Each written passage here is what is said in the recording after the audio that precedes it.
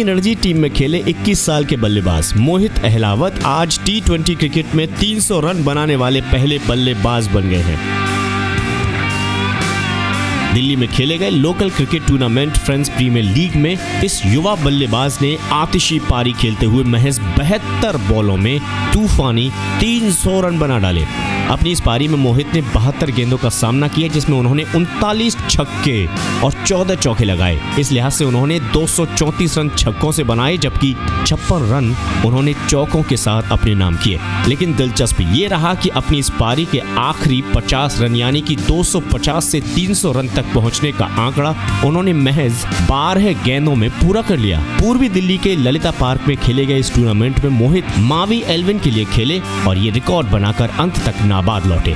मोहित की इस तूफानी पारी की मदद से उनकी टीम मावी 11 ने फ्रेंड्स 11 के सामने 20 ओवर में रिकॉर्ड 416 रन बना डाले। रणजी टीम में खेलने वाले इस प्लेयर को गौतम गंभीर की टीम में खेलने का मौका मिला था, लेकिन ये कुछ खास कमाल नहीं कर पाए थे। लेकिन अब उनकी इस आतिशी बल्लेबाजी से वो सबकी निगाह में आ गए हैं। ऐसे ही लेटेस्ट अपडेट्स के लिए आप सब्सक्राइब करना ना भूलें हमारा ये चैनल।